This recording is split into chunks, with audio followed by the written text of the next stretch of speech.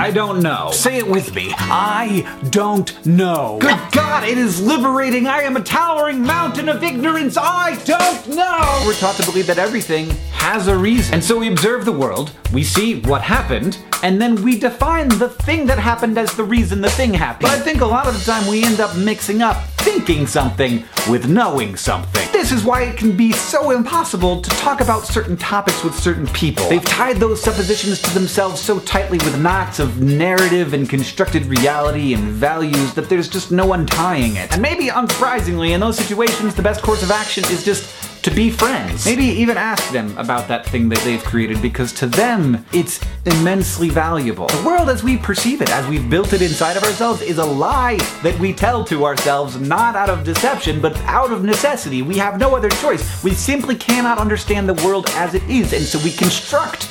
But sometimes I just have to tell myself the thing that is definitely true, the truest thing I can say, which is that I don't know. Never know.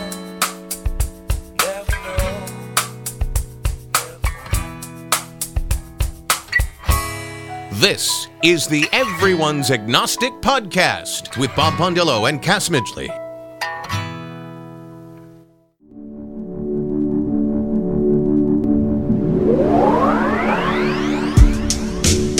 Welcome everyone to episode 140 of the Everyone's Agnostic Podcast. I'm Cass Midgley. Today I have a 19-minute conversation with Neil Carter on the struggle for ex-Christians to establish personal agency, or what Neil calls self-possession. After that, Bob was out of town that weekend, so I asked a local friend, a clinical therapist named Jeanine, to co-host this episode. We interviewed Trav Mamone. Trav is a bisexual, genderqueer, atheist blogger and podcaster. He has two podcasts, By Any Means and the Bi Skeptical Podcast. He blogs on Free Thought Blogs and has had several articles published in many medias, including humanist.org, Splice Today, and has been featured on numerous podcasts. I've got a couple of announcements coming up March 18th, the Nashville Nuns Convention. The planning for this event and its location, especially by Patrick Horst, has been difficult because they've booked several venues and somebody figures out it's an atheist convention and they conveniently figure out a way to get out of the contract. But at this point, it's going to be at Unity Church in Nashville. And they have a beautiful campus. It's going to be great. Register online before March 12th, and it's only $15, or $20 after that, and at the door. I'll be there participating in a panel discussion with other podcasters, including Bobby C. with No Religion Required, Callie Wright with Gaytheist Manifesto, Joe Kindick with Unbuckling the Bible Belt, Chris Watson with the Podunk Polymath, Tucker Drake, The Atheist in the Trailer Park, Jen Aldrich, Not Another Atheist Podcast, and more. Headlining at NanoCon is Matt Dillahunty. 5 weeks later is ReasonCon in Hickory, North Carolina, the weekend of April 21st. Featured there will be Lawrence Krauss, Aaron Raw, and many others, and a live taping of God Awful Movies podcast. I hope they do The Shack. For more information, go to reasonnc.com. Speaking of The Shack, it's out in theaters this weekend. This is the movie based on the novel by William Paul Young, whom I interviewed last summer on episode 106. We had a very candid conversation if you want to check that out. Before we get into the interviews, the word for today's episode is tension. And by that I mean a strained relationship between gender identifications, between sexual orientations, between being selfish and selfless, between getting what you want and wanting what you got, between love and hate, between the pursuit of self and the denial of self. These are all tensions that you're going to hear in our conversations. This episode goes out to those trying to discover what or whom they like and are giving themselves permission to like those things or people. To those who eventually, through intensive labor and self-examination, find themselves in the body and mind of what appears to be their own singular, unique person and identity, mixed with weakness and strength, joy and sorrow, pleasure and pain, and they say yes to it. Welcome to the community of self-lovers who, by simply being honest, make the world a better place. In so doing, we project our waning self-dislike on others less and less, and own up to what it means to not only be human, but to be ourselves. If you're on this journey, I would like to issue a warning. You will overdo it at first, and it may get ugly and even painful for those around you. You may hurt others, but don't let that stop your progress. Because the ones that truly love you will take it on the chin to see you emerge and will be by your side when the smoke clears. And the others, they just may see you and your imperfectly perfect self and find the permission they need to do their own work toward self-acceptance. But if they do, they just might turn around and hurt you in the process. But you'll recognize what's happening and take it on the chin for their maturation. This is part of the tension. The most honest relationship is a love-hate relationship. And yes-sayers know how to abide in it and let love win.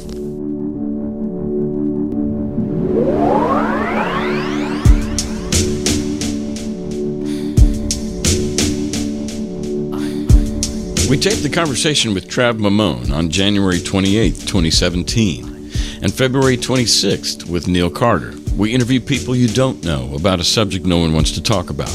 We hope to encourage people in the process of deconstructing their faith and help curb the loneliness that accompanies it. We think the world is a better place when more people live by sight, not by faith. Please subscribe to our podcast and leave a review wherever you listen to podcasts. Our show's available on most podcast platforms. Also, you can support us monetarily in two easy ways. You can pledge $1 per episode or more through Patreon. That's patreon.com/EA podcast, or leave a lump sum donation through PayPal at our website, everyone'sagnostic.com. The smallest contribution is greatly appreciated.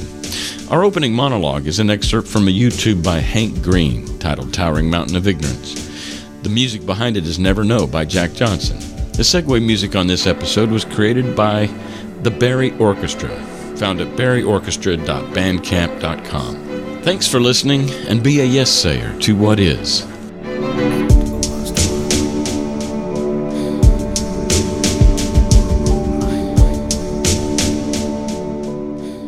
So I'm here with Neil Carter, and I follow Neil on Facebook and his blog, and he's been on the show twice. Two of the most downloaded shows of all time for Everyone's Agnostic are Neil Carter shows, and so we're friends, we're companions in this work. Anyway, following his stuff on Facebook, I saw this piece where he'd written about, and let me just read the question, and I'm coming back and forth and talking to you in third person and first person, but Neil is on the line. Say hi, Neil. Hi, Neil. But let me just read what you posted verbatim, and then we'll talk about it. All right. Would you consider yourself self-possessed in the sense that you typically maintain a clear and firm view of who you are in relationships, setting healthy boundaries, and keeping to them? Were you always that way? If you made progress on this at some point, how did that happen? How did you learn to develop that sense of self that put you in healthier relationships now compared with what you had before? Unquote. So I can say, Neil, that my wife and I are going through, we're 10 years out from Christianity, basically, with a lot of steps in the meantime. But we're still, there's layers to this onion. And part of it, one thing in Christianity is that you do not belong to yourself. You've been bought with a price. You're no longer your own. Right. And selflessness is a virtue. You're to take up your cross daily and follow Jesus. Yep. Right. No greater love than a man laid down his life for his friends, So there's this great emphasis and exaltation of being void. Even, what is it, jars of clay? Yep. Paul said that you're empty vessels, and the more empty you are, like John the Baptist said, I become less so that he can become more. So the more void of self you are within Christianity is good. Right. And so we have a big hole to crawl out from in the ex-Christian journey to figure out, number one, who am I? What do I want out of life? And and getting over feeling selfish about that. Right. Even for asking the question. Yeah. because who are you to determine your own path? Yeah. That is something that's very ingrained in us. Well, the word self is a prefix that in Christianity, if you attach it to something, it's negative. Yeah. It's always bad if something is hyphenated with the word self, like self-love and self-interest and self-esteem. Self-esteem. Yeah, those are all bad Looked things. down upon, yeah. Yeah, because you're supposed to get your sense of worth from something or someone else. It's derivative, Yeah. All of your worth and identity is derivative from somewhere else. So once you move away from that, it has to be rebuilt, sometimes almost from nothing. And It's got to be rebuilt and in a different framework, and it's really hard to figure out what that framework is. So that's exactly where I am, is how do I understand how to think about myself in a way that is healthy, even while I'm doing it, feeling like it's bad for me to do that. Yeah. Intellectually, I can explain why it's okay to focus on yourself and your own needs, but to actually do it requires getting over an emotional hurdle that is much harder to do. Yeah. I was married for a number of years, and my wife at the time and I spent a lot of time talking about alcohol because we grew up in the Southern Baptist tradition, and alcohol was bad, except, of course, lots of Baptists still drank, but not our kinds of Baptists. Our kinds of Baptists actually didn't drink, Right. and her family in particular. But as we grew into adulthood and became our own, students of the Bible in and of ourselves, we came to believe that there's nothing wrong with drinking alcohol, and yet that was still a hurdle that, especially for her, she never was able to get over because it was a heavier indoctrination for her and her family. It started much younger. So even though she could intellectually explain, yes, in the New Testament, it's fine to drink wine, actually doing it would almost never happen because the emotional impact is still there afterwards, years later. Yeah, well, I was about to say, I hear people say that about sex. Even just the notion of hell. I've talked to people in the last month where it still lingers. They're ex-Christians, they're atheists, and for the most part, they've moved on. Right. But there's this looming question in the background.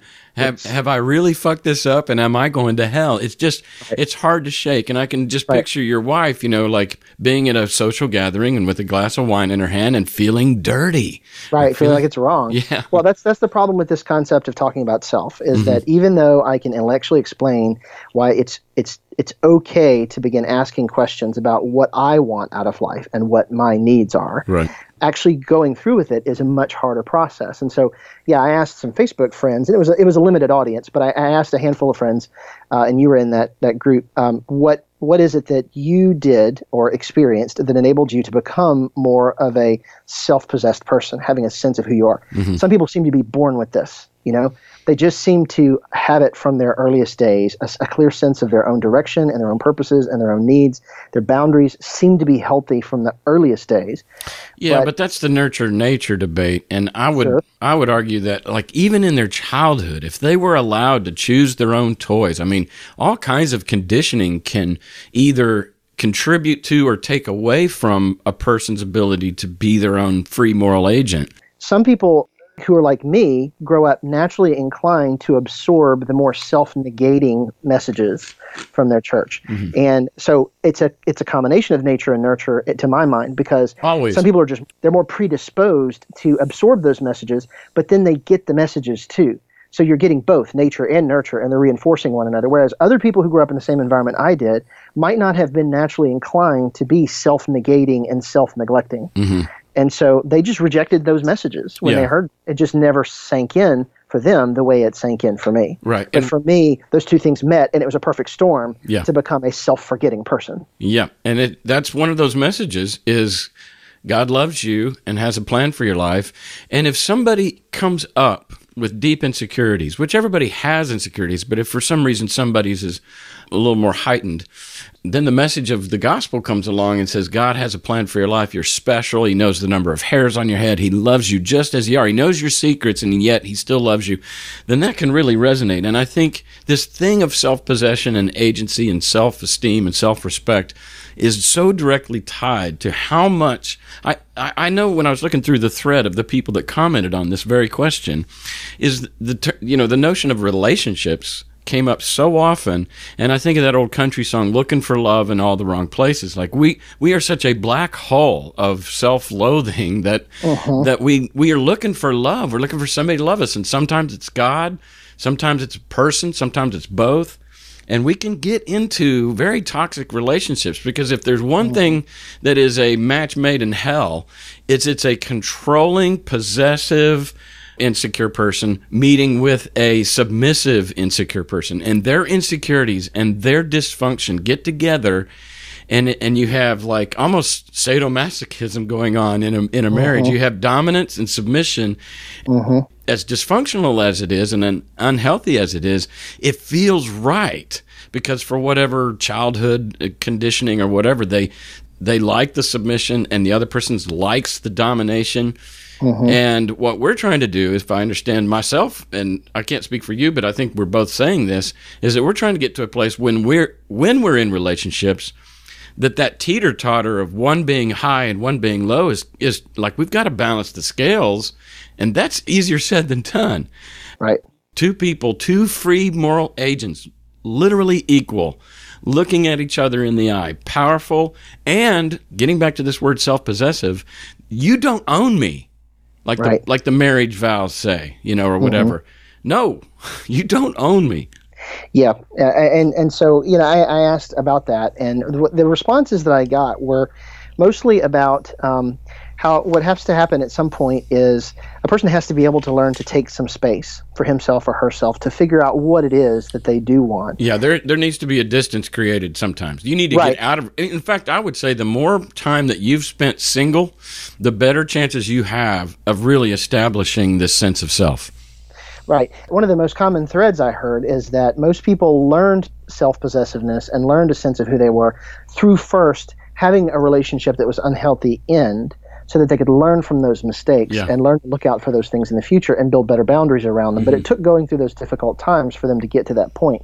And some of the ones who have the clearest boundaries now were the ones who had those boundaries trampled on the most before, and that gave them, it sort of empowered them to overcome that for the next relationship. And even if that meant that they were going to take a longer time before they got to the next relationship, they took the time to be by themselves. And that time was when they were able to figure out who they were. Yeah. And that's part of our problem is we do have a system set up, especially in evangelical cultures and people who live in those same areas like you and I do. Yeah. That we live in a place where people push you to get married quickly. Yeah. They push you to commit as early and as immediately as possible so that you don't have any time as an adult to figure out who you are. I think the brain doesn't fully develop until your mid to late 20s, like this myelin sheath, that comes around the top. I think it's your frontal lobe for the most part, but it's not fully done. You don't know who you are. High school or college. Yeah. Right. You don't, and you haven't had time to be on your own and be an adult, and that's something that's lacking. So it seems to me that what would need to happen for most people is that supposing they already dived in to a relationship, right? Yeah. And they are now in it. So the question is, how do they learn to develop this sense of self while still in the midst of a relationship? And it seems to me that some measure of having space to be alone is necessary to figure out what that is. And the other person has to be able to afford that, because if they want a healthy relationship, that space has to be made. Yeah. Because if it's not, what ends up happening is the space has to be created some other way, and it'll have to be created apart from the other person. But I don't know any other way for somebody who's naturally slow to recognize and enforce their own boundaries to learn that without getting that space to be alone. Right. And that's just the thing is, some of us are naturally wired that way. We're wired to have boundaries that are too fluid. Yeah. Because speaking for myself, I am a strong empath. I have a tendency to adopt other people's needs and desires as my own, so that I forget what mine are apart from what the other person wants. Yeah. And when you relate that way, it's not even the other person's fault. It's not like they're forcing you to just do whatever they want. It's like a natural proclivity that you have already wired into yourself that you have to watch out for and guard against, because the chances are the other person is not going to be the one to set up the boundary. The other person is not going to be able to recognize that you are just conforming to them. Yeah. You are going to have to be the one that recognizes that your needs are not being met because you're basing all of your expectations from life on what other people need. Yeah. In which sense, that means that you don't really have a sense of your own identity at all apart from another person. And that has to be made, that space has to be made somehow. And it's like pay now or pay later, but somehow or another the time has to come where you take that time and make the space to figure out who you are. Yeah. I think it gets more painful the longer you wait. Absolutely. And that other person, like you said, when one of you says, hey, I need some space, the other one is going to be tempted to take that personal. And then, but in the meantime, by taking that space, you're actually giving that other person space, and they can, do their own self-work and self-identity. Maybe they'll be less inclined to pull on you the way that you've inclined them to. Right. The other thing you mentioned is that the impetus for finding oneself a lot of times comes from pain.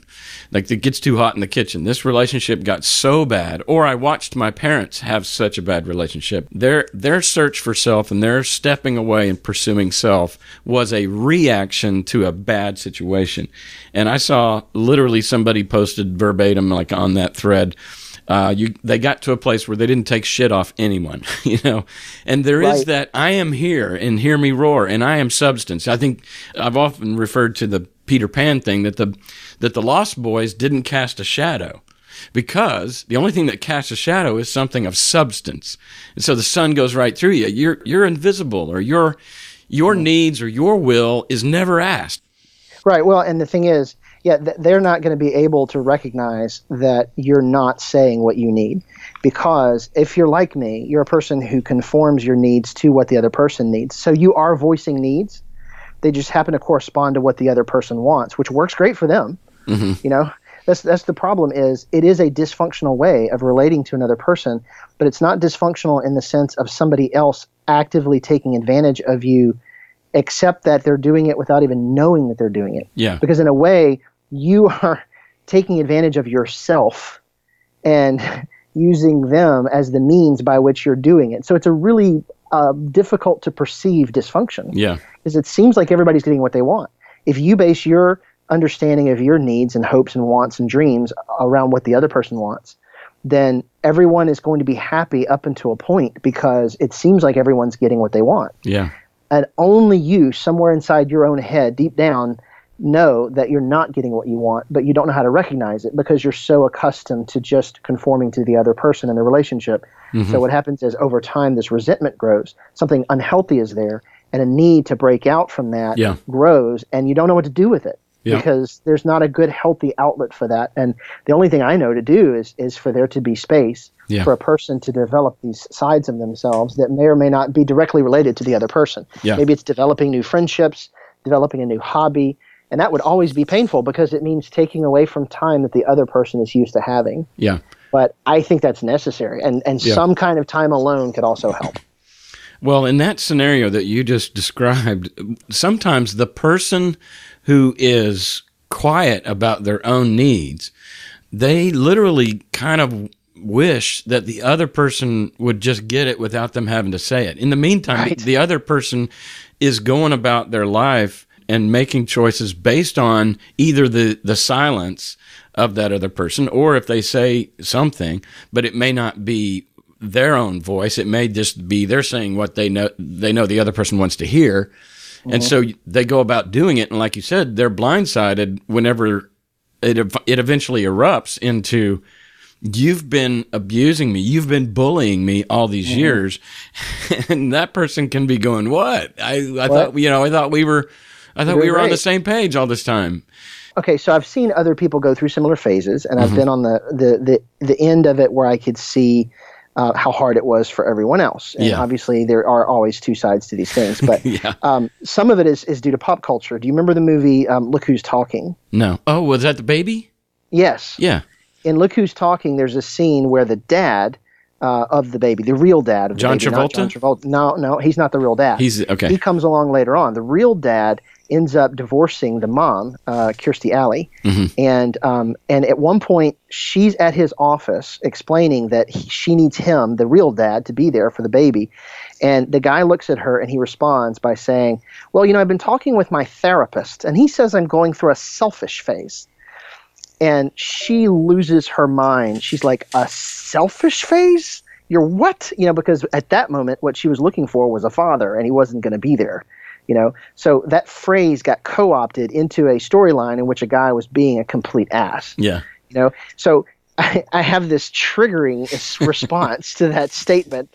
And that's part of my problem is I think there's something to this need to figure out what it is that you need. Yeah. but I've been so programmed, not only from church, but sometimes even from random movie references, to see that, to hear that as a snivelly sort of immature man-child thing to say. And yet, as soon as I say that, I'm looking at it and thinking, yes, but there's something about this. There's something about not just men, but women needing their space. And it's not just about, midlife crisis. It's better if it's something that's handled earlier, ideally. I think a lot of us get to that point, though, where we're in our 40s or even in our 50s, and we realize we don't even know who we are. And you can try to ignore your needs as long as you can, but somehow or another, they're going to assert themselves anyway. Yeah. And what would be better is to have the control over how those needs assert themselves by proactively figuring out who we are before that happens. Yeah. Which is what I think you're saying. Just figuring out how to see what it is that we're missing and find ways to incorporate that into our lives. And I would say communicating as much as possible to the other person what those things are, which is what I suck at the most. I'm going to be completely frank with you. The reason I'm even thinking about this self-possession question is because I am not. It's because I'm not that. And I'm trying to learn how to be that, and learning how to communicate those needs to another person I'm in a relationship with is a huge lack in my life that I'm trying to learn how to do. I can be communicative about all kinds of things, but when it comes to talking to a significant other about needs, it's just a blind spot for me. Yeah. And I think that's the way it is for a lot of people that are struggling with this. But at some point, you have to learn to communicate what those needs are as soon as you actually become aware of what they are, which might be the first problem. Yeah. Well, this is obviously really complicated, and I appreciate you talking to me. And, good luck, right? We should talk some more, and I would like to touch base and find out how it's going for you, and I'll tell you how it's going for me. And yeah, we can for sure. Well, that's how we do it in community. I mean, this is the feedback that we need from each other, and so I appreciate your friendship. I appreciate you talking to me today. Thanks, Cass.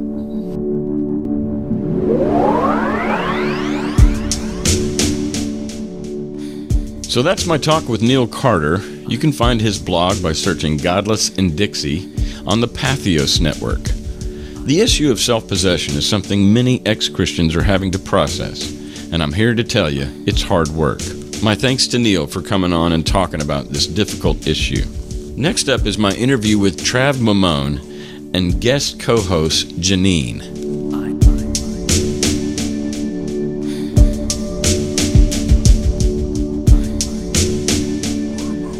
Okay, so Trav, I've got a special co-host with me today because Bob is out of town, and she's just going to go by her first name because she's not entirely out, but her name's Jeanine. Say hi. Hi, how are you? Hi, nice to meet you. Nice to meet you, too. So our guest is Trav Mamone. Is that how you say your last name? Yep, that's right. I thought that was it, but does anybody ever say Mamone? A few do. In fact, I think that's the original Italian way of pronouncing it, but it got Americanized. Yeah. So you're calling from Maryland? Yep, Easton, Maryland. What's the temperature up there? I think right now it's in the 40s. Let me check my phone. It is... Yeah, it's about the same as it is here. It's 39 according to my phone. Okay. Well, today is January 28th, and so the way I've got shows backed up is that it's probably going to be 5 or 6 weeks before this is out. So we're going to talk probably today some time-sensitive things, but for the most part, not so much. And so it doesn't really matter, but I just wanted to, when we're talking the temperature, in case it's like changed in 6 weeks, and they'll think, well, what are they talking about? Well, let's hope it's changed in 6 weeks. Yeah, I hope so. With what is it, the groundhog sees its shadow or something like that? Every year. One of my favorite movies, by the way. Groundhog Day? Yeah. That would be my idea of torture. Well, that's kind of it is torture, and that's the way I see life. I think this orbit that we're in, 24-hour cycle and stuff, and get up and go down and do your thing and come turn around and do it again day after day. Mm-hmm. But it can be, like it was in his case, a means to not perfect oneself, because I don't like the word perfect. It's myth, right? Mm-hmm. But at least better oneself. Right, Trav? Yeah, I think so. You like that movie? I haven't watched that movie in so long, I forgot most of it. Yeah. I'm just a Bill Murray fan. Oh, yeah, he's amazing. All right. Well, Trav, I just want to thank you again for having me on your show. Now, your current podcast is called the Bi-Skeptical Podcast, right? Well, actually, I have two podcasts. The main one is By Any Means. Okay. That's a weekly show where I talk to bloggers, podcasters, activists, artists, scientists, and basically whoever else I find interesting, and just talk to them a little bit about their backstory. And it's not so much deconversion stories, although we do get into that, but more like just we cover that, but also we talk a lot about what the person does. Basically, it's a way to, number one, talk to people that I really admire, give them excuse for them to talk to me, and also just highlight voices within the community that sometimes you might have heard of them. Like I've had Seth Andrews and David Silverman on, but also people who are like up and coming bloggers and podcasters. Right. So that's the main one, By Any Means. You did me. I was an up and coming podcaster at the time, and that was back in July of 2016 on episode 54. You had me on, and that's what I was getting to. Is I was grateful that you had me on, and Oh, okay, cool. And so the second podcast I have is Biskeptical Podcast. That is more of a news commentary show that I do with Morgan Stringer, who used to be on No Religion Required, but now Bobby and Ashley just sort of doing their thing, doing their own thing right now. And that one, we basically take a look at current events and, not just simply say, oh, look what this stupid thing Trump did this week, which we'll be doing a lot of. it's not all just the low-hanging fruit, right? Yeah. But also what we try to do is try to look at this issue from different perspectives and whatnot. Like when the Trump tape came out, we did an episode on rape culture, what it is and all that stuff. So that's what we do there. Cool. All right. Well, let's just go back to the beginning and get your backstory and the religious context of your upbringing. Mm-hmm. Yeah, sure. Well, I was raised what I like to call a wedding and funeral Christian. My family didn't really go to church unless someone was either getting married or buried. I always had a fascination with religion and spirituality. I did have one of those, kid Bibles, although I didn't read the entire thing, just the stories that I was interested in, which I think a lot of Christians do growing up. Right. But then I got more into Wicca in high school, paganism, because, well, number one, I was a sort of a goth kid back in the day, and it seemed like paganism was the religion for goth kids to be into. How old are you? 33. I'm going to be 34 at the end of April, even though I don't look a day over 23. Yeah. But I was just trying to place, what the high school context back, because... Yeah. So you graduated from high school what year? 2001. Yeah. How big was your graduating class? I think we had 2,000 kids graduating with us. Okay, big school though. Yeah, definitely. In fact, overcrowded. So we're going to get into your orientation, let's say sexual orientation and gender identification stuff. And I while we're talking about your high school years, I think we'll just insert that here as far as how you identify and at what age did you begin to realize things.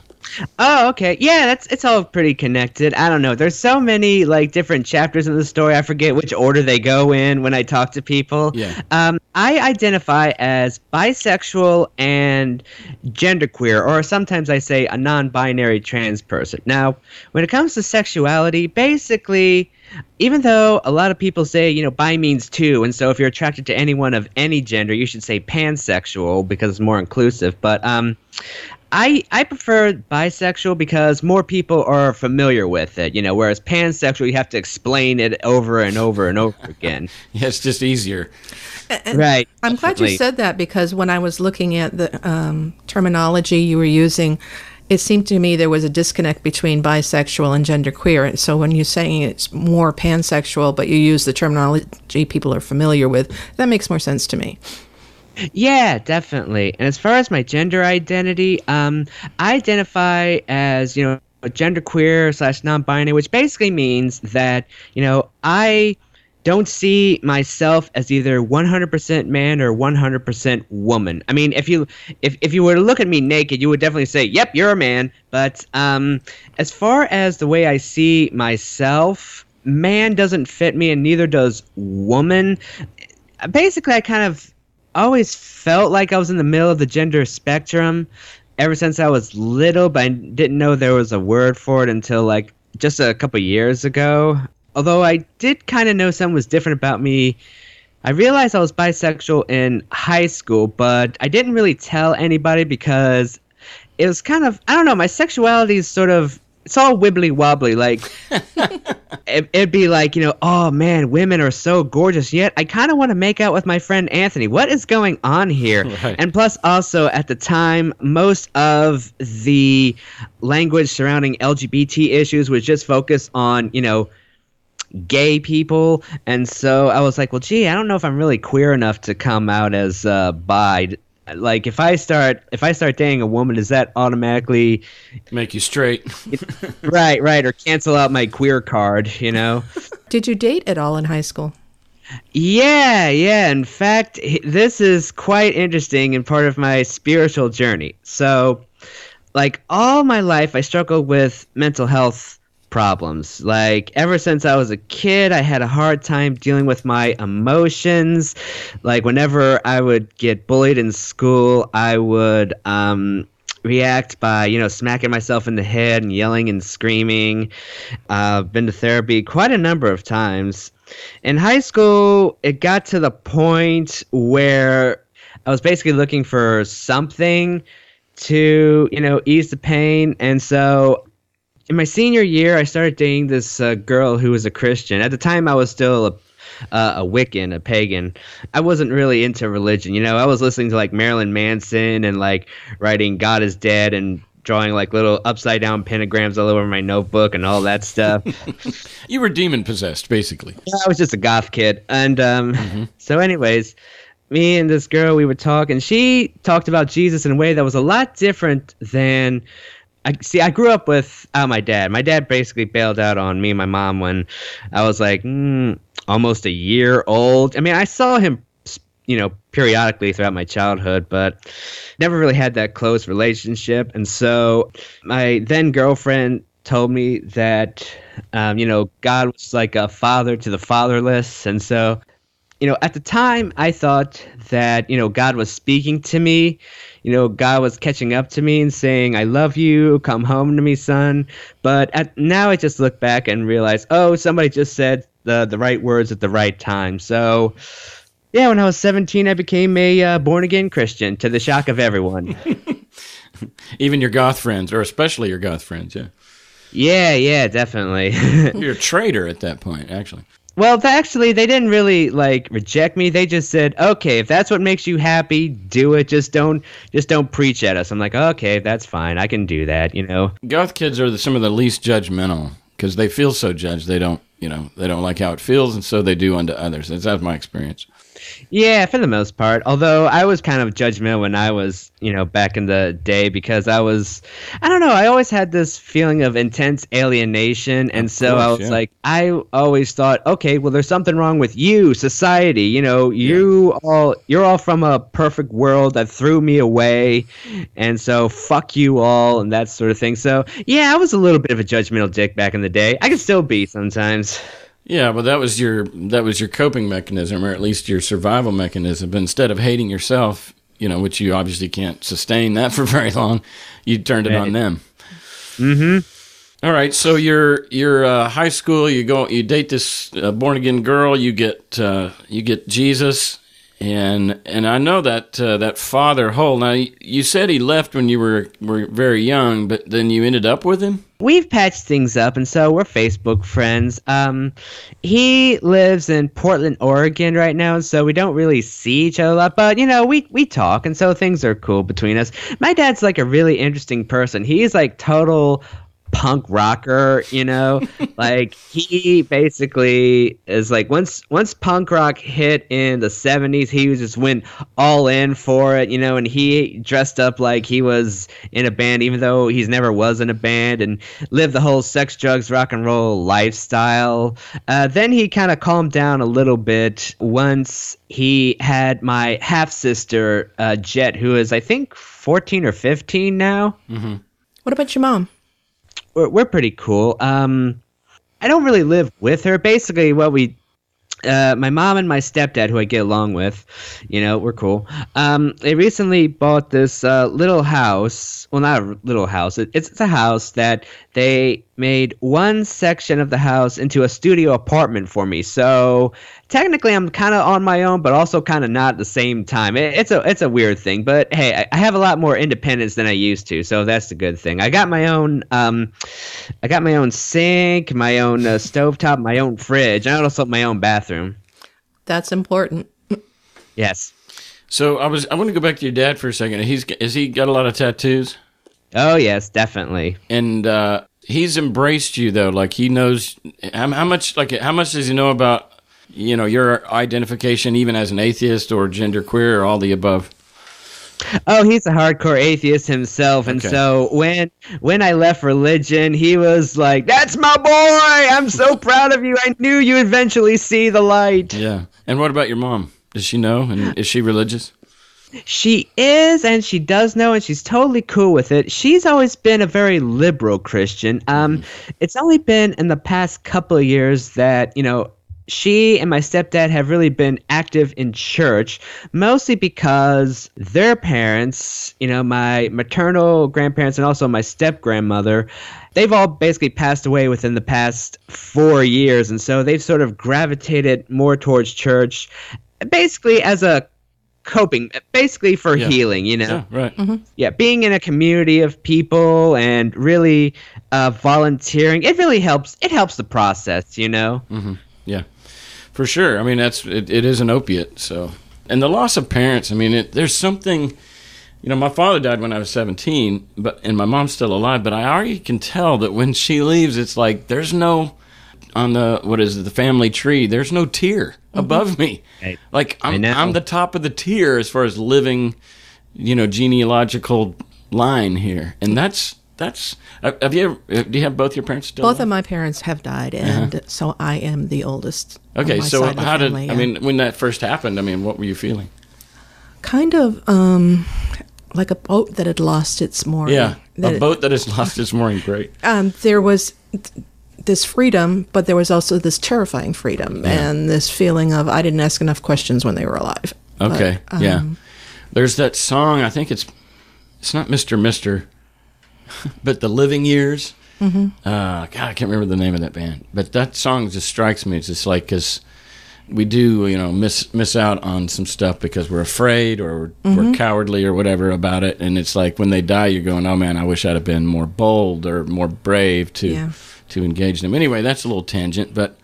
Is that the one featuring Tony Banks from? No, not Tony Banks. Mike Rutherford from Genesis. Yeah. When we die. That's it. And they have that choir singing. Yeah. Yeah, I forgot who sings it, but I know the song. Mike and the Mechanics. That's it. I was a big fan, and still am. As far as that song. Speaking of music, what kind of music you listen to? My musical tastes sort of run a gamut. Like, I like to say everything, like from like Beatles to Bach to David Bowie to a lot of the be a B word. Oh yeah, definitely. Well, I like a lot of non-B word bands as well. Like I actually am a huge fan of Todd Rundgren. Okay. Yeah. In fact, I used to have like really bad anxiety during high school, and for some reason Todd's Something Anything album really eased the anxiety. I don't know why. Maybe it has something to do with the chords and the melodies or whatnot. I'm not a musicologist, so I don't know, but there's something about that. Yeah. So you get Jesus through this girlfriend. How long did that last? And like how did you pray every day? Did you read the Bible? How devoted were you? Oh, I bought it hook, line, and sinker, definitely. Like I said, I was looking for something to help ease the pain, and when I thought I found it, I jumped into it head first. Right. I was basically swimming in the water. I drank all the Kool-Aid. Yeah, I went to church every day. I prayed. I read the Bible. Although I should point out that even then, I kind of knew there were some things about it that just didn't make sense. When I became born again, I didn't just, do what I did in the past and just read the Bible stories that I wanted to read. No, I read the entire thing, and so I saw the red flags right from the beginning. A lot of people say, well, I read the Bible, and that's why I'm an atheist. But for me, it was sort of like getting into a relationship you shouldn't be in, seeing red flags from the beginning, but writing them off. I came across a passage in Numbers where, there was a guy picking up sticks on the Sabbath, and God says, kill him! And I was like, well, that seems a little bit... That escalated quickly, didn't it? Yeah. And then all the stuff about, the homosexuality and whatnot, because I was like, well, gee, they're not really hurting anybody, so why should that be such a bad thing? And, just a bunch of other stuff. But like I said, I sort of wrote it off oh, God was having a bad day, Yeah. I love this metaphor, though, that you just presented. So, when a girl or a guy is dating somebody and they're getting to know each other, and let's say that she gets in the car and she sees that he's a road rager or whatever. Or I remember when we were young, my wife just reminded me of it recently, but I used to be a dick to waiters and waitresses. Oh. And I can't remember that guy because now, well, for one thing, it surprises me because when I was about 16, I waited tables myself. So I'm not sure, I don't have any recollection of that. But anyway, this would be an indication for her or whoever's dating the road rager to kind of go, red flag, this might be somebody that I don't want to be with in the long term. And this is how you were feeling about dating God here. You're reading the Bible, right. You're seeing parts of the Bible where he's brutal or maniacal or whatever, and you were already little pockets of doubt and suspicion. Trav, at any point did you deny who you were? Oh, queer? Oh, you mean pretend I was straight? Mm-hmm. Well, the thing is that, really coming into my identity was a process for me because like I said earlier, in high school I was kind of confused that I still like women, so I guess I'm not really queer. So I basically kind of just didn't really think about it during those times. I could see where it would be hard to think about, and especially in light of the Christian message that there's something wrong with you. Mm-hmm. And the reason that you found the fact that you were attracted to women at the same time almost as a saving grace for yourself, because it's well, yeah, there's a part of me that is fucked up, but at least I'm still attracted to women, so that part of me is righteous in God's eyes, or whatever. All this gymnastics can go on in your head. Right, exactly, definitely. It's interesting. I have a daughter who's exactly your age, graduated the same year, and we were extremely religious, and she was leaving faith at the same time you were finding it. And so I'm listening to you and how you dealt with high school, thinking of the exact opposite going on in our home and the discord that created. Did you have any stress from your mom about being overly religious? No, not really. She was always supportive. She just said, whatever you do, don't be a Republican. Don't be one of these fundamentalist, right-winged asshole Republicans who are trying to overturn Roe v. Wade or prevent same-sex couples from marrying. Don't do that. That's funny because, you're not a true Christian unless you are a Republican. Yeah, and pro-life. Yeah. Well, we don't want to get in. Man, I tell you, what are you feeling, Trav, in view of this new administration? I know that I, as a white, straight male, I have a whole lot less to lose by some of the legislations that might be coming down the pike. But what are you feeling?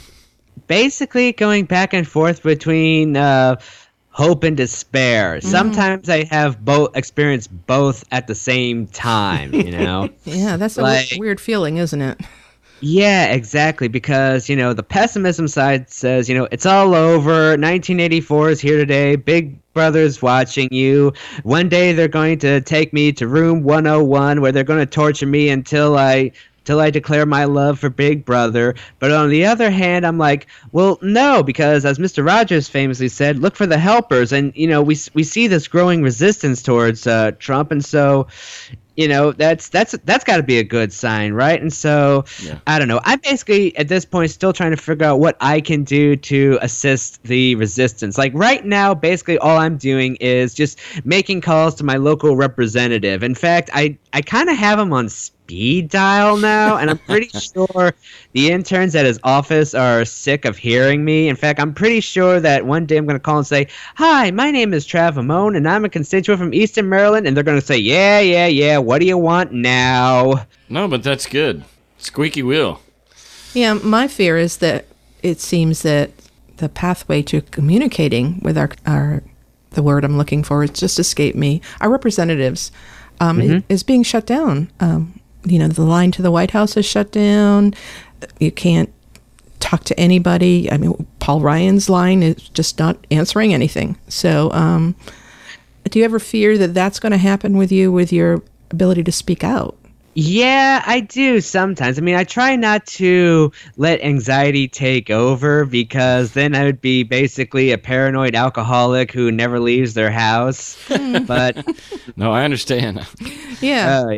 But you know what? Actually, I just saw a couple of videos that two different friends posted on Facebook. One of them was a video by a retired congressman who said, nowadays, you gotta cause a ruckus at a town hall meeting because the Tea Party did that back in their heyday, and now we've got Trump, and so that's how you get people's attention. And then another person posted a video from a recent town hall meeting where a black man is condemning all the representatives, saying, Philando's blood is on your hands. Philando Castile, who got shot last year. Philando's blood is on your hands. Shame on you. You don't represent us, and you should leave now because, we're not going to vote for you next time. And there was a huge crowd behind him, both white and black, cheering him and chanting behind him and clapping their hands. And so I'm thinking, so that's how you do it nowadays. Duly noted. Did you take place in the march? No, I didn't. I wanted to go to the Women's March, but unfortunately, I realized how large it was going to be, and social anxiety said, nope. Okay. Nope. I think a lot of people felt that way. Fear of crowds, fear of the response, and just fear of being around too many people where they couldn't get out. So right. My wife was afraid of getting shot by some Trump, redneck. Oh, yeah. That's true. Without the fear, I think it would have been twice as much.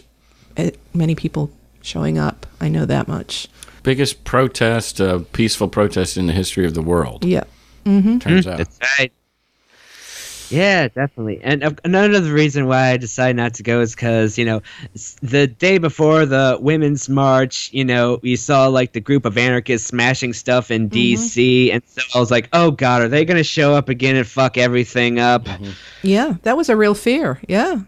So, Trav, I'm going to jump into something that, again, this is maybe the most time-sensitive thing I'm going to say on the show, but the most recent episode at the time of this taping of Sam Harris's podcast, Waking Up, is his episode 62. It aired January 21st, and it's called What is True? And at the beginning of that, his guest is Jordan Peterson, a psychologist, and they're basically talking about some laws that were being passed in Canada regarding hate speech and gender pronouns. So I guess I meant to ask you this up front, but what pronouns do you prefer? I prefer they/them pronouns. Okay. So Jordan Peterson can kiss my queer ass. Yeah, that fuck was Sam Harris. Fuck you, Jordan Peterson. Fuck you, Dave Rubin, and fuck all of you free speech warriors who are too busy coddling the alt-right to actually speak out against it. So there you go. God, that felt good to say. There you go. Oh, yeah, it sounded good too. Yeah, no, but this is a big deal, and it's certainly dividing the atheist community. What roused me, I listened to Sam's podcast fairly regularly anyway, but I saw on my newsfeed some atheist friend of mine said he'd never been more ashamed of Sam Harris than he was, in that episode. And the only thing I keep in mind, not the only thing, but one of the main things that I watch for, whenever I'm up against an issue that is divisive and controversial and very complicated and nuanced, I kind of look for things. One, I follow the money if there's something like that. What's to be gained from a certain this or that position. In this case, there's no money to be gained. So I look for the privilege. And, Dave Rubin, Sam Harris, Jordan Peterson, they're all white males. They're all white, straight males. Mm-hmm. Well, actually, Dave Rubin's gay. Is he? Yeah, he has a that husband. changes everything then for me. Right. Because I follow him on Twitter, and I can obviously see his bent against SJWs, social justice warriors. And, all right, so I've done this. I've said this on the show before. I like the tough-skinnedness of people being not so sensitive. But again, I'm a white, straight male talking, so I understand that that's a privilege that I'm able to say, oh, you guys need to toughen up. I hear that side, and simultaneously on that side, I'm a huge proponent of free speech. Everybody ought to be able to say whatever they want. But when the words become weaponized, we obviously socially don't let people say the N-word. We can get into, those kind of things. And when people are getting hurt, I don't know. I just wonder if I don't know if it's the government's place to get involved there. I don't know. What do you think, Jeanine? I'm against the government getting involved in any language use because that becomes a violation of the free speech, and it really depends on what side they're on, whether or not they're going to come down on Christians or anti-Christians or atheists or gays or whatever. I think it's really just a matter of common sense and politeness to respect people for who they are and what they want to be called. Right. And so if they breach that and they become mean and indecent and disrespectful, then should they be prosecuted for some kind of crime, a hate crime? I think only if they're in a public servant kind of role. If they're one of our elected officials or they're one of the people who work for the government, then absolutely they don't have a right to do that on their work time or in their representation. Yeah. If they're doing it in their own home, absolutely not. I don't want anybody to be silenced, but I don't want my government to support anything that's going to hurt anybody. Mm-hmm. What do you think, Trav? Well, actually, this is one of those complicated, nuanced issues. Let me just say, basically, I fucking hate Milo Yiannopoulos. I fucking hate him with all my heart. Do I want the government to step in to have him banned? Right, to censor him from speaking at colleges? No. Do I think colleges should automatically let Milo speak at their campuses? No, because it's one thing to spout off a shitty opinion. It's another thing altogether to go into a college, broadcast a picture of a transgender student and say, ha ha, look at this man in a dress trying to access women's bathrooms. It's like 2-minute hate from 1984. Now, once again, I wouldn't want the government stepping in, but whenever Milo speaks at a campus, I automatically show them, I want to show people that article and say, you want this? You want this on your campus? You really want to make life hell for trans students? So hopefully that makes sense and doesn't make me sound like double speak. No, it's not double speak at all. There's a difference between private beliefs and inciting hatred. Yes, inciting hatred, yes. Yeah, so that's definitely what the difference is. The positive I see in that is it normalizes gays as some are jerks, like Milo, right, and some are nice people, which then takes away the whole idea of gender construct or affiliation as anything important to fight against. They're just people who happen to be just, some are good and some aren't so good. Well, I want to say that in light of this thing that happened recently where this Nazi guy was being filmed by a camera crew, and a black man came up and cold-cocked him, and, and it was caught on film, and a lot of people celebrated that. But I really appreciated Noah Illusion's rant on his podcast about that, where he said, look, the guy was opening his mouth and talking about Nazism. That's the best thing that we can do, is let the man talk, because the more he talks, the more at least sensible people are going to go, oh, my God, this guy's an idiot. This guy's evil. This guy's, mean and rude and uncivilized or whatever, and they're going to distance themselves from him. Whereas cold cocking him, actually shut him up and made him a victim. Yeah, it made him a victim. So I think that's kind of what we're saying as far as the reason that we hate Milo is because we've heard him talk. Absolutely. Right. So there is some benefit at least to letting these people spew because they open their mouth and now we know who you are.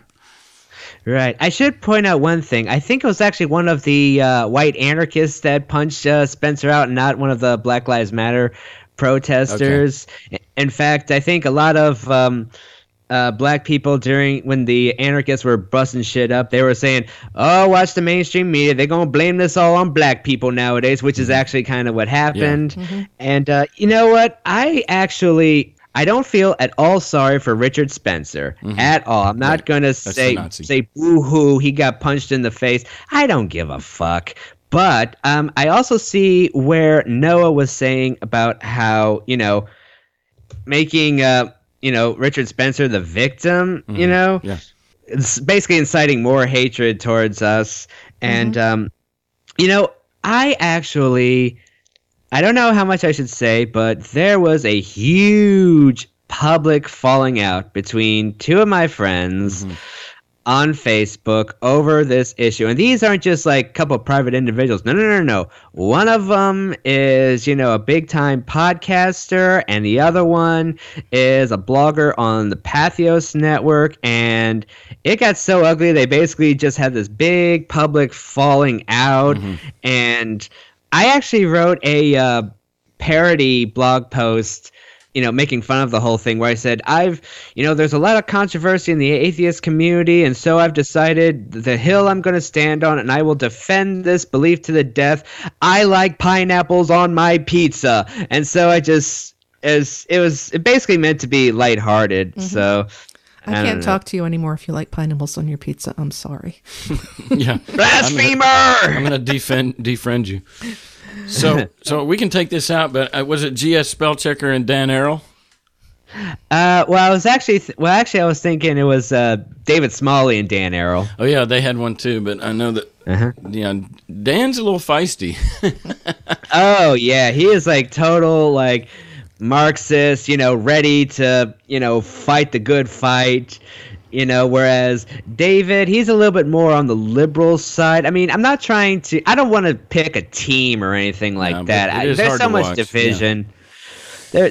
It's so much division that I don't want to get part of it. And plus, also, I internalize so much drama on the internet that it basically makes me literally sick. And so I just decided to just stay out of it altogether. I'm too busy trying to figure out what I'm going to do to resist the Trump regime. I don't care about what everyone else is doing. If whether you want to punch Nazis or talk to Nazis, you do you, I'll do me. I love that theory.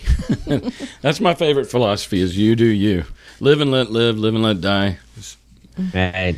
So, going back to the bathroom thing that was brought up, what bathroom do you use, and have you ever run into trouble, or what's up there? Well, I basically prefer gender-neutral bathrooms because, people still read me as a guy, and so I'm pretty sure that it's a little bit safer for me to use a men's room. However, being that I do wear eyeliner and eyeshadow and lip gloss, and sometimes I paint my nails, I'm pretty sure there's going to be a lot of people looking at me funny, so I prefer gender neutral, single stall, I do my business and get out. Right. I've seen a lot more of that in restaurants lately. I went to a restaurant last night where it used to be under new management, and you go kind of down the back hall of these narrow, storefront restaurants, and they got, the bathrooms are kind of back there behind the kitchen. In the former ownership, they were male and female, and it's since changed management. And last night we went and ate there, and they're both gender neutral. Yeah, so you can do that if they were only single stalls. The restaurants that have multiple stalls, it becomes problematic. Yeah, it's just it's a one-holer. Yeah. I think the whole idea, it's funny because the push towards male and female was supposed to provide more access back in the 70s. It used to be just one, in a silly little restaurant. And now we're fighting against that, going back to the other. Really? There used to just be one restroom, and then There were people who were made to redo the whole back of the restaurant to put in large enough bathrooms to be for male and female with handicapped access. Mm-hmm. And the emphasis was on the handicapped access. Oh, yeah. But they also were required to put in 2 bathrooms. So it becomes a kind of funny when I can look back on the changes and the why we do the changes. Mm-hmm. And I think handicapped access is just as important as not singling out gays or anybody else for what bathroom they use. For me, it's a case of, are you behaving when you're in the bathroom? If you're doing something illegal, then I don't care whether you're male or female, get the F out. But, in terms of what you wear or what you look like, I don't care. Or how you identify or what you're attracted to or whatever. Yep. All right, so, Trav, let me ask you another kind of a social science question. Is gender a social construct? Now, here's where it gets tricky. It's actually kind of a both and question. It's not really either or. In fact, I'm actually going to be speaking at this year's American Humanist Association conference in South Carolina all about non-binary genders, and one of the things I will discuss is this particular issue. So, here's what I mean when I say it's a both and not either or. Now, let me just say that before you get started, the both of the other is biological. So, like, one would argue gender is biological, 100%. The other would say gender is a social construct, 100%. And you're saying both and. Those are the poles.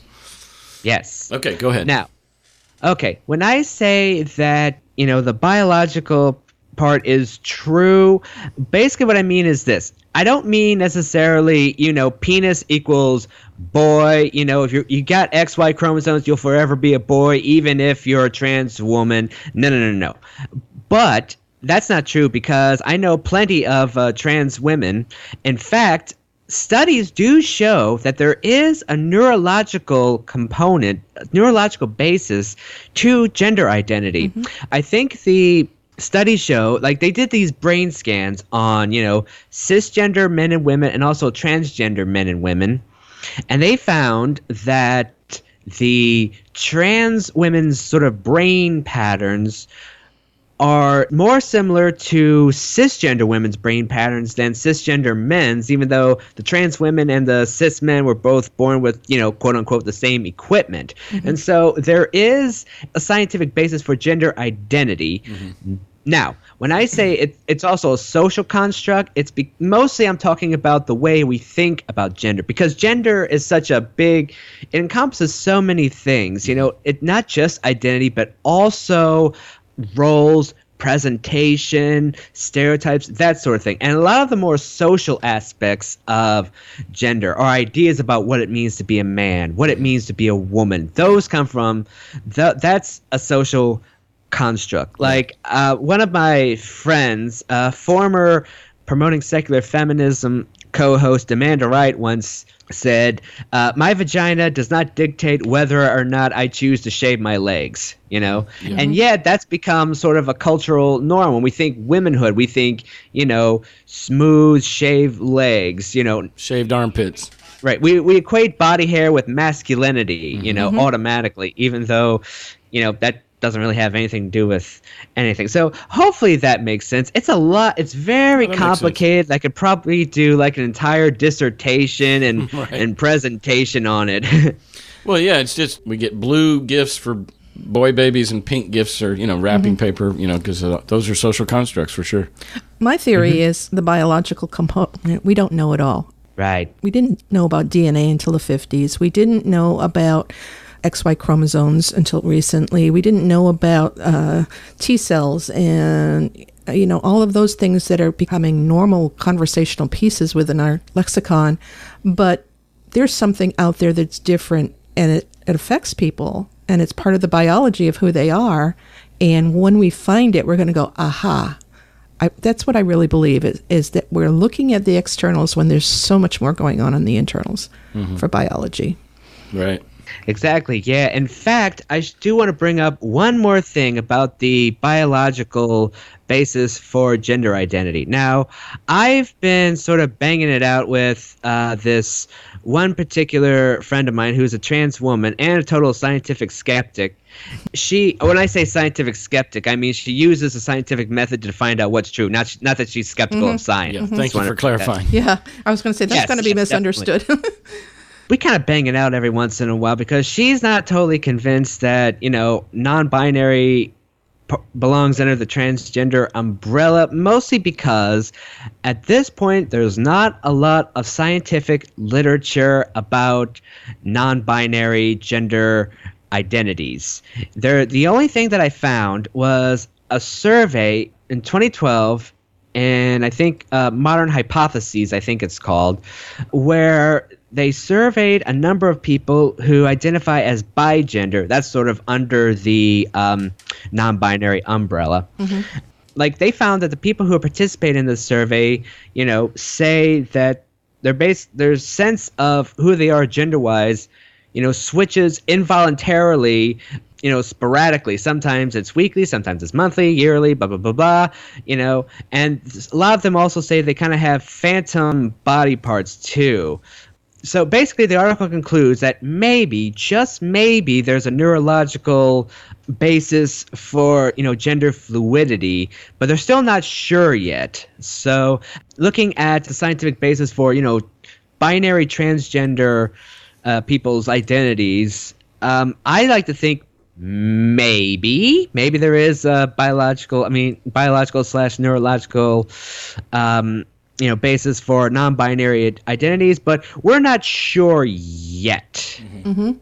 Do we need to be sure, though? What is the harm in just letting people be who they are?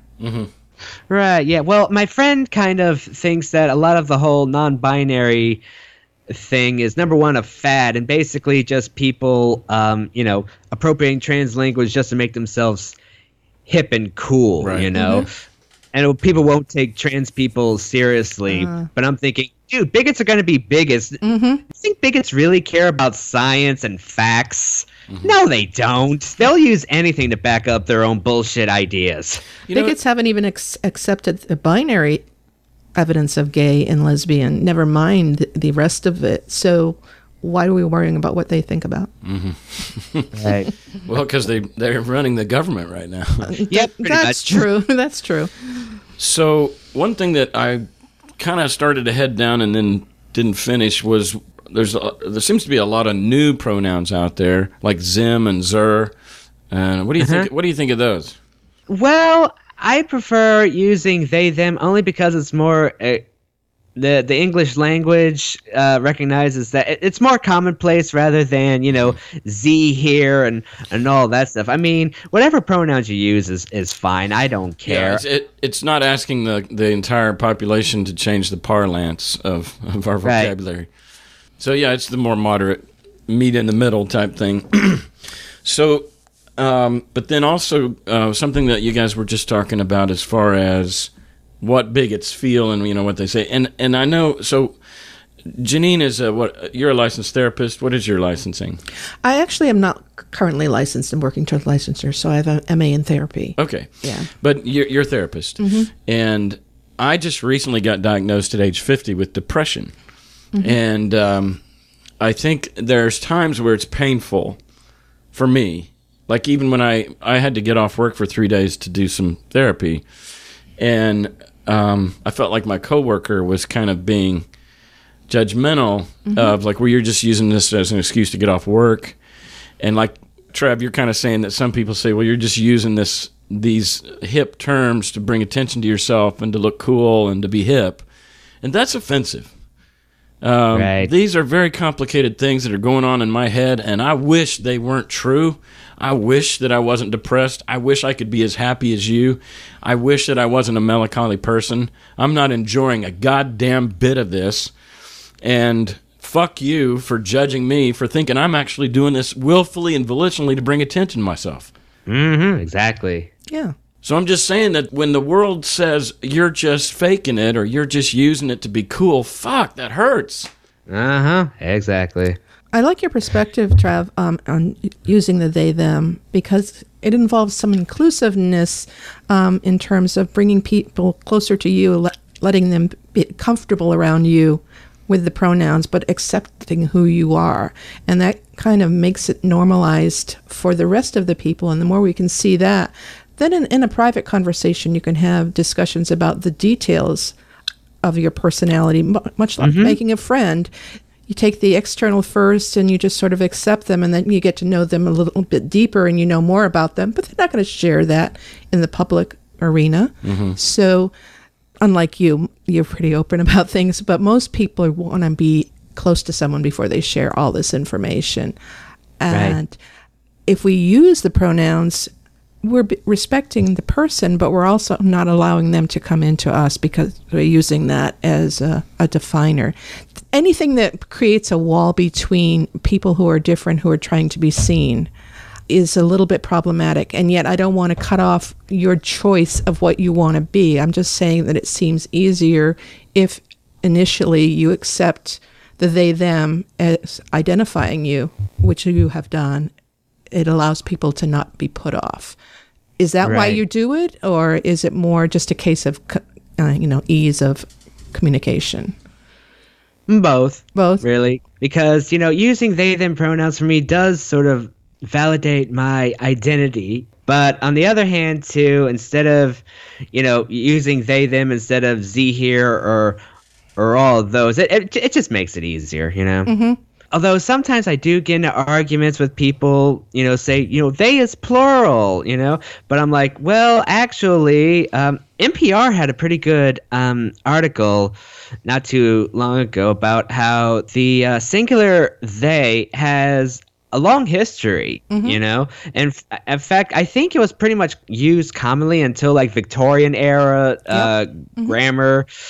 grammar people said, use he as the dominant pronoun. But then during the 70s, the second wave feminists said, well, no, because by using he as the all-inclusive pronoun, you're basically still putting masculinity, manhood, as the norm. And so... Or at least the superior. Right. So let's do he or she. Well, no, that gets kind of... that gets to be a mouthful after a while.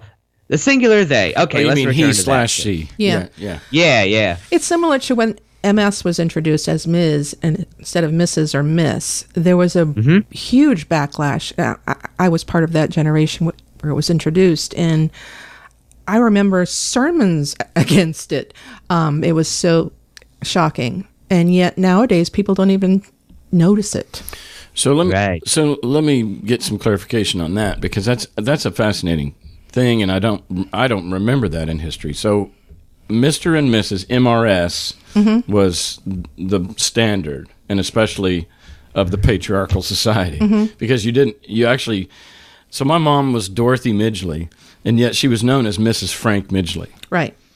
Ownership by a man. Well, not only by last name. No. I mean, that's bad enough that you're actually having to forfeit your identity, your background, your uniqueness to get absorbed into his last name. But that Mrs. stuff is actually, you're getting rid of your first name too. I mean, obviously in social circles, people are going to still call you Dorothy. But on an official male, or official terminology, it was Mrs. Frank Midgley. Yep. And so what you're saying is you were alive when there was a movement to be able to call her Mrs. Dorothy or MS. I thought MS was if you were single. No, basically, if you're a man, you're a Mr., whether you're married or not. Right.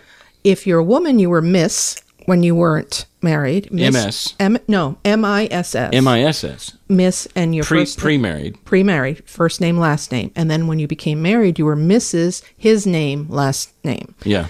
The change to MS was if Mr. can denote unmarried and married, then Ms. can denote unmarried and married women, and they can use their own name. That was So my mom could have used Miss Dorothy Midgley and still be married to Frank. No, Ms., not Miss. Ms. Ms. Okay, the Z sound. Yeah. But it's still MS period. That's what I'm saying. Yeah, but Miss is not abbreviated MS period. Never was. It's a totally different thing. Totally different thing. Okay, anyway, this is a tangent, but I'm fascinated by this stuff because Mindy and I are starting to realize that as we've been together for 34 years, there's a lot of shit left over in our old school Christian patriarchal construct, social construct of marriage that is bullshit, and yet it's the water we've been swimming in, and we both want to, bring that, into the 21st century. And into two autonomous, independent agents that just respect each other's uniqueness and drive and all of that.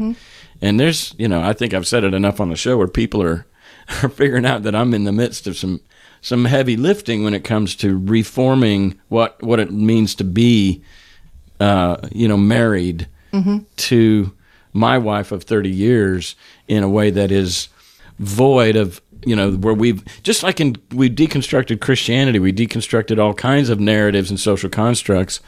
We're trying to deconstruct and reconstruct something that is closer to reality and truth and mutual respect. There's also this sense of, I want to fit in with my social setting. So I use the terminology that they use because it's understood. Well, but how does that work for somebody like Trav? I mean, that's the problem is, because everybody wants to fit in and know where everybody stands, when gays and trans and whoever out there identify differently with different terminology, that is frightening to the people who don't fit in.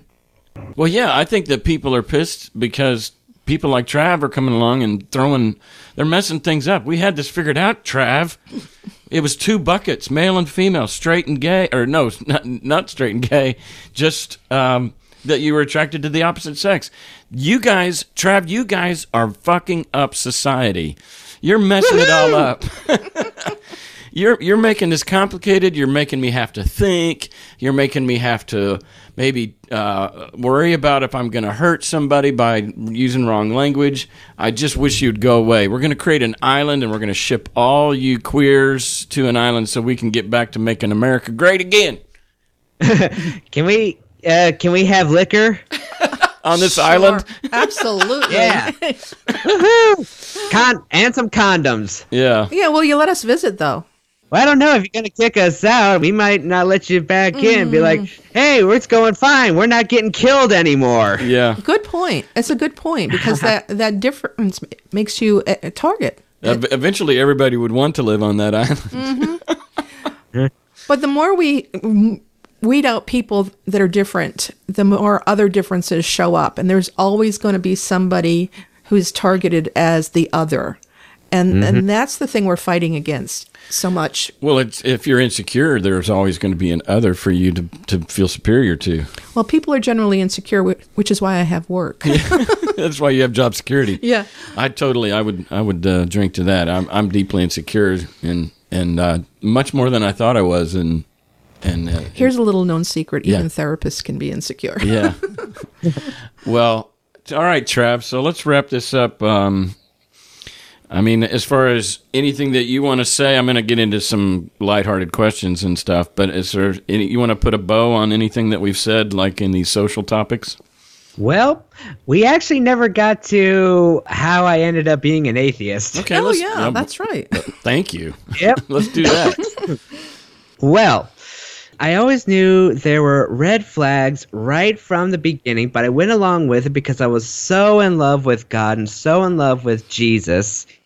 However, little by little, I started deconstructing. Like, I don't know if you guys remember this book that came out about a decade ago called Blue Like Jazz. Yep. Mm-hmm.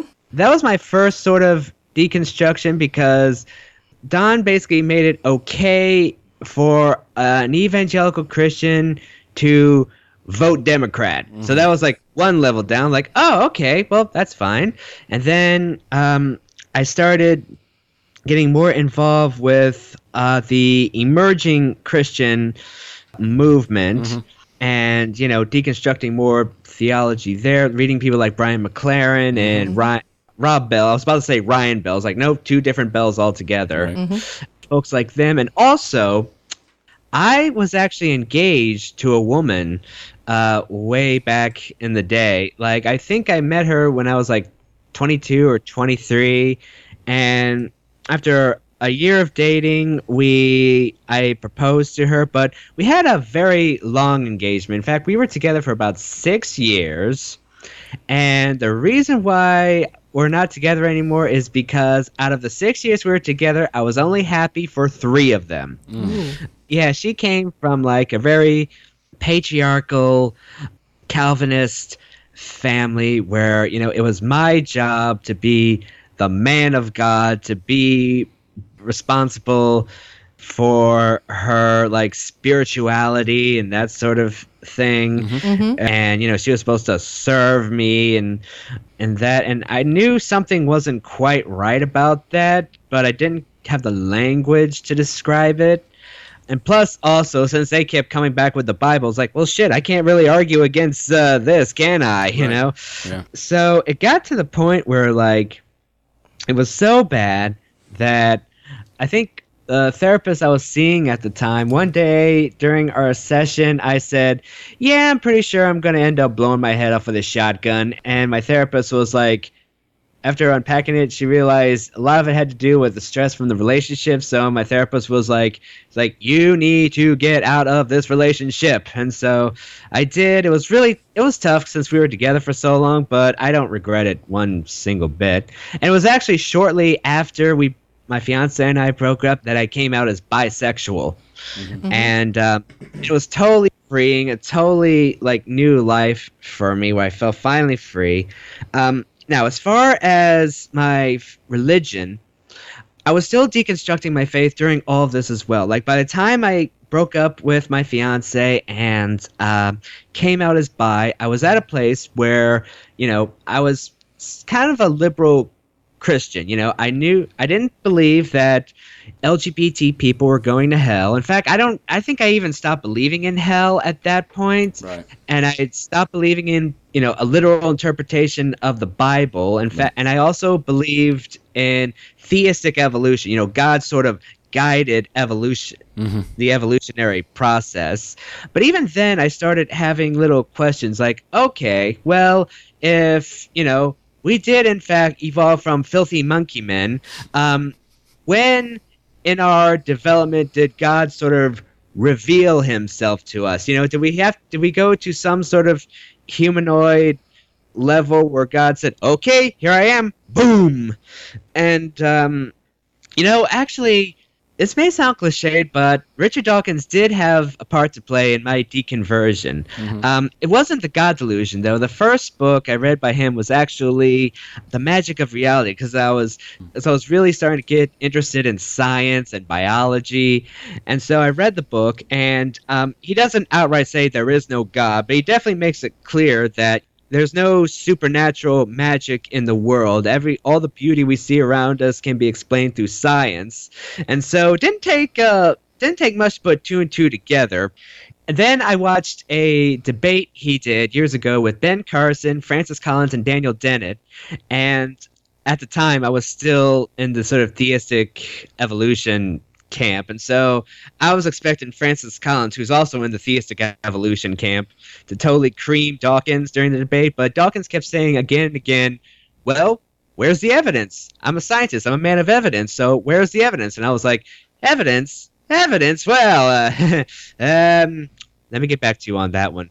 And so I just started deconstructing it more, and one thing that really sort of pushed me more into atheism was this sort of idea pushed in progressive Christianity called process theology, which basically says that, you know, God and the universe are so connected that God is evolving with the universe, and the future isn't, you know, predestined. It all constantly evolves. Even God doesn't know the future.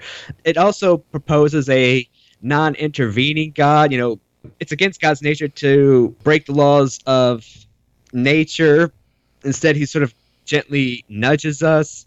And so at first I really bought it hook, line, and sinker. I was like, yeah, that makes sense. But then after a while, that didn't really make sense as well. It's like, okay, so if God's not an intervening God doesn't break the laws of nature, then, okay, we can write off, the virgin birth and the resurrection of Jesus, because those are two major incidences of God intervening, breaking all the laws of science. And so little by little, I just started deconstructing to the point where I don't remember like the specific day I woke up and realized, oh, I'm an atheist.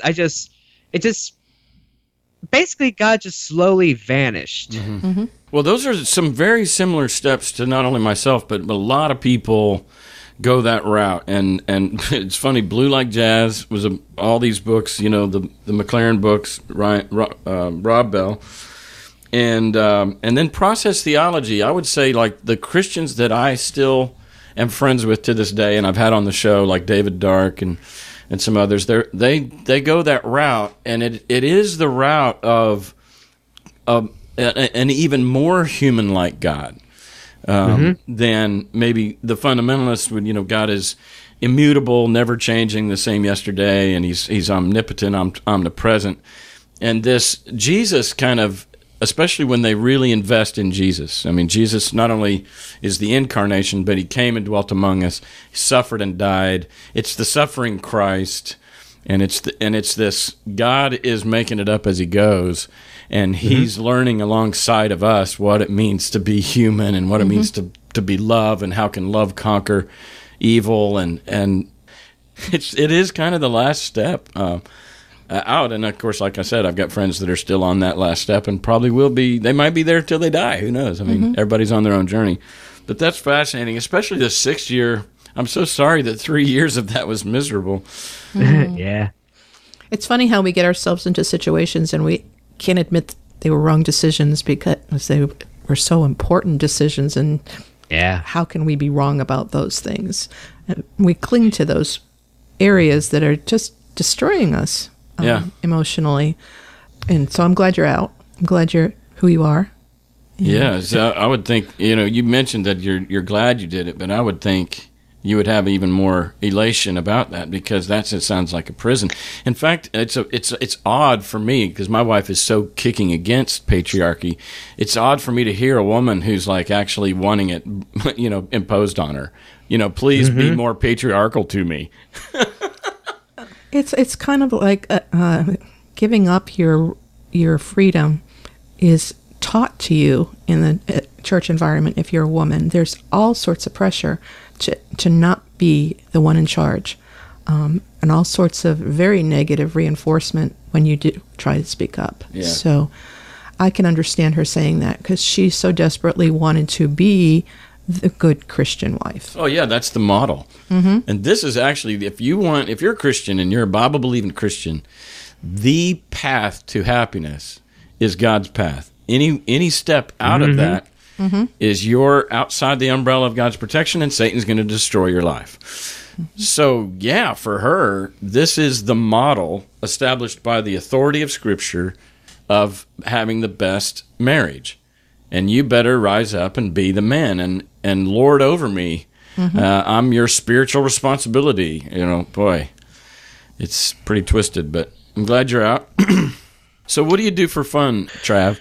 I actually kind of need more hobbies, because most of the time on my days off, I just sit in front of Facebook and sort of just absorb, all my friends kvetching about the new Trump administration. So I was like, you know what? I'd hate being constantly reminded about how shitty the world is. I should probably do more to sort of, unplug. So the most I do right now is just play video games. I got a Nintendo 3DS a couple of months ago.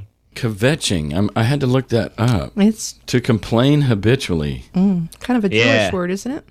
Yeah. Yeah. Sorry if that's cultural appropriation. Yeah. Are you Jewish? I just like the word. No, I'm not. Okay. It's used a lot up north. I love it. I learned something today. It's almost like my word of the day, kvetching. Kvetching, yeah. It's Kvetch.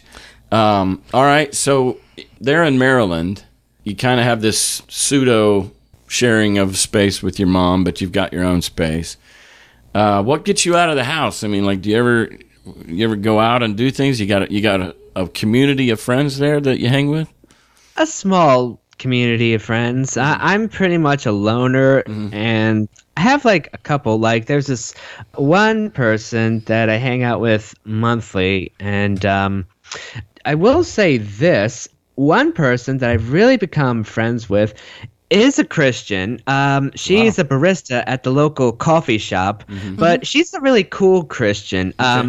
She's Methodist, so she's a little bit more on the liberal side. I don't really know all of her theology, like whether or not she believes in a literal hell or whatnot, but, you know, talking to her, she is the kind of person who puts people before dogma. You know, she did like Adventures and Missions, the world race, where she went to all these different countries for a year, and she talks about how she's worked with, you know, children that were rescued out of brothels, and so she definitely has a good heart. I don't really like preach atheism to her in the sense of like, you know, you're stupid for believing that crap, or what, you know, on all that stuff. It's more like me listening to her story, her listening to my story, and we kind of understand where we're coming from. And she also hates Trump as much as I do, so that's all fantastic. Right. Are you an introvert or an extrovert? Oh, total introvert. I could get that, yeah. So being out and about isn't really important to you. It would drain you probably. Yeah, it does after a while. In fact, I kind of have to sort of plan my day, be like, okay, I need to run some errands, but what should I do? You know, should I get groceries today, or do I have enough so I can wait until tomorrow for them? I get you on that one. I don't like stores for that very reason. Talking to people, and that's weird because I'm a therapist, but I get drained in public discourse. So. I do too. I mean, I think it's okay. I mean, Johnny Carson was an introvert. Absolutely. Right? And so he's up in front of millions of people, but it's a safe place because it's actually kind of one way. And even when he did interviews, it was, you know, controlled and short term. But like I prefer to be alone, and yet I'm a preacher and a podcaster, and I love to talk, but I hate to small talk. That's you hate small talk, Trav? Yeah, pretty much. Mostly because I never know how to like form a conversation. Like every time, like even on my podcast, I usually have like a list of talking points I have printed out, and so I won't like run out of things to say. Yeah. Well, small talk really isn't conversation. It's fake. It means nothing, and it's just words in a group. And well, all of these things are ways of dealing with social awkwardness. It is, yeah, and not dealing with the person in front of you so much as dealing with the situation, so you can avoid talking to the person and being real. Yeah. So being present. That's a constant struggle. What about? Do you have any form of exercise that you do? I really need to do that because I am like really out of shape, and like everyone says, you know, you should probably do some sort of exercise to help stabilize your mood. But I'm like, you know, it seems like too much work. I mean, I don't think I'll ever be a gym rat or anything, but, you know, maybe I can start doing some, I don't know, stomach crunches or something. You know, just do something to keep the blood flowing instead of just laying around on my ass all day. I like you more and more. I'm not an exercise person either, even though I recommend it regularly. So are you creative at all? Mostly with writing and the podcast. That's where I mostly channel most of my creative energy. I was a graphic arts major the first time I went to college shortly after graduating high school. But after a while, I kind of realized that I kind of suck at visual arts. And so I haven't done any drawing or painting or whatever in like years. Okay. What do you enjoy doing? Well, writing, definitely. I enjoy that. Although sometimes that takes a lot of energy out of me. Putting words together in a way they form like coherent thoughts, you know? In fact, sometimes when I'm like really trying to hammer it out, I'm like, it looks like I'm like banging on the keyboard like I don't know, Glenn Gould playing piano or something like that, you know. I think the fallacy is that creativity is comfortable, and it's not. It's very difficult, and it's work. You can be hard work. Gotcha. Yeah. Well, Trav, you've gotten published in quite a few pretty big periodicals and stuff. So, like, don't you write for the Humanist magazine or something? Yeah. I haven't written for them in a while. The last article I wrote for them actually kind of was really controversial. It was a satire of the whole bathroom bill thing, and so I decided to write this article where I sort of do a Swiftian modest proposal and say, well, according to the studies, white cisgender men are more likely to be rapists than anyone else, so let's ban them from public restrooms. And most people got the joke, but there was a huge backlash from all these, ugly, mean men's rights activists, assholes online who's like, thinks that if you, make fun of white people, it's just as bad as, saying that, oh, haha, black people like fried chicken. Basically, they equate the stereotype of white people not putting seasoning in their food with, black people liking chicken. It's like, well, no, because no one really... Number one, it's true about white people not putting seasoning in their food. And number two, no one's being, oppressed because of it. And not, our society is geared towards white people. And so the worst that happens in that situation is that people get their feelings hurt, So, yeah, there was, a huge controversy over the article. And I think even Sargon of Akkad, who's, one of these, YouTube atheist assholes mentioned it in a video, which I think when somebody mentioned it to me, I think my exact reaction was, did he spell my last name right? Yeah. Well, I'm if I have a pet peeve, or I have lots, but it's people on whom irony is lost. Yes, they just don't have the imagination to understand that you weren't really wanting to ban white men from restrooms. I mean, good grief. That's just almost insulting, or certainly disappointing to hear that somebody would be that lost and miss the irony that blatant. Well, I think what they're projecting there is that their bathroom bills were total rejection of an individual. So they're viewing that as total rejection of them because they meant to hurt. Oh, I see. So wow. That's how they interpret your statements. Because that's how they meant it, and that's how they received it. Oh, that's interesting. Yeah. So I can see that. But you made the big time, as long as they spelled your name right. Yep, that's right. All right, Trav. Well, I really appreciate you coming on, and this is what we call. There used to be, I can't remember the word for it. Swap casting, I think is what it's called, or something like that. Okay. I never heard that term. Me neither. Yeah. Anyway, I appreciate you having me on, and I'm glad that you came on, and I learned a lot today. I think. I hope so. Oh. I hope someday I meet you in person. So yeah. Though I'm not going to invite you down here. People down here aren't so open-minded. Yeah, you're probably safer up in Maryland. Yeah. I grew up in the Northeast, so I've only been down here 2 years, and it still is culture shock for me when I hear people reacting to things that are non-issues. I'm a little still much in culture shock, but I'm not at risk. You are. So I would say maybe someday I'll be up north again. Cool. Yeah. So thanks again, man. All right. Thank you for having me on. It was great. Okay. Bye. Have a great day.